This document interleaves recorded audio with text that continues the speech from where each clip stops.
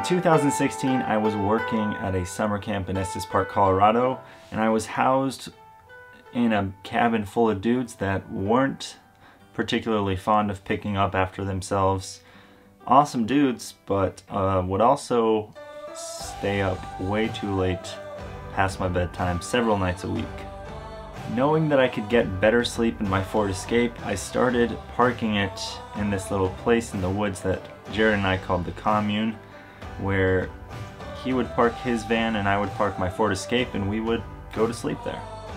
Now Jared, as I stated, had a van at the time with a bed built out, so plenty of space for him to sleep there. I would move anything I had in the back of my Ford Escape into the front seats, the passenger or the co-pilot in the pilot seat, and lay the back seats flat, creating a bed. That's where I would sleep.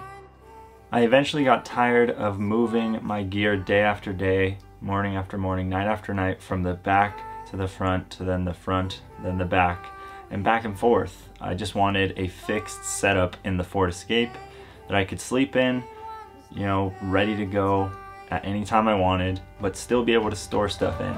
So with the help of a few knowledgeable friends, a few scraps of wood, and bits and pieces from the hardware store, I ended up building a platform raised bed in the Ford Escape that would allow me to store things under it, as well as sleep whenever I wanted to. The bed was always made, ready to go. Now I didn't build this bed in the Ford Escape to live out of the Ford Escape full time. It was more so just a place that was comfortable to sleep in and would allow me to get to further places with the comforts of home, like having a bed.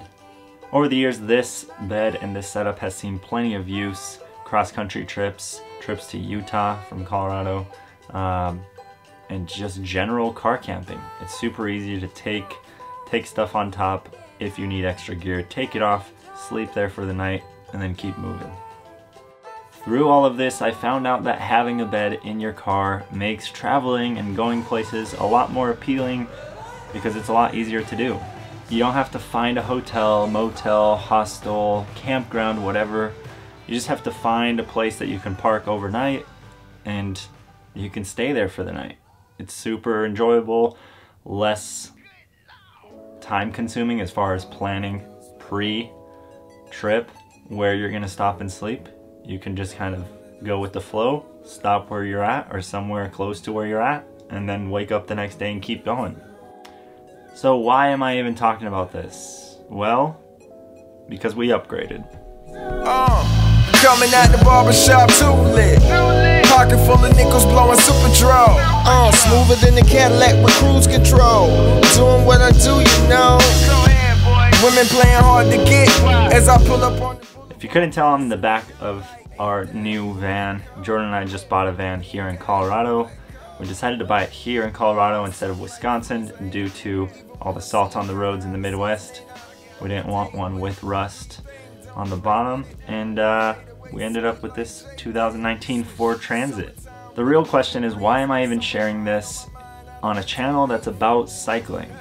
One, I like documenting the process of almost everything I do. I find that enjoyable, and if I can offer little bits and pieces of help to other people along the way, then it's a win-win. The second answer to that question is this build will without a doubt take up a lot of time. Now that time is time that I could have spent mountain biking, riding gravel, and subsequently filming those things, editing the videos, and posting them to YouTube. Documenting the process of this build is important to me, as it's gonna get us places where we can ride our bikes, where we can mountain bike, where we can ride gravel that's not near our neck of the woods. So I know some of you might be thinking, well, I didn't sign up for this. I didn't subscribe to this channel because of these van builds or anything like that. I subscribed because I like the cycling content, and that's totally fair. The cycling content is definitely still gonna be there.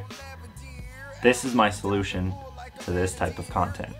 Every video containing a van build process, whatever it may be, will have a VB, I can't make an S with my hand, but an S for van build series.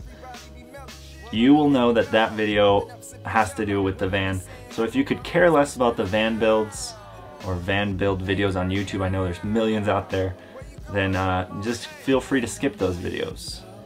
While these videos will have titles like Episode 1, Episode 2 of the VBS, there will still be a lot of cycling content in between videos. It's not just going to turn into a van build channel, but there's definitely going to be some documentation of this process, especially when it comes to the parts that are related to cycling in this van.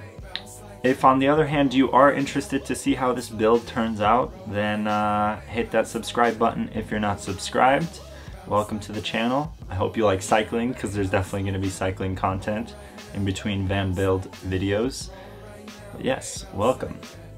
I also just want to say thank you guys for your support this year. It's been awesome. I've had a lot of fun making cycling videos and cycling content, and excited to see what the new year will bring. Thank you guys for watching this video. I will see you in the next one. Till then, remember to stay stoked on spokes.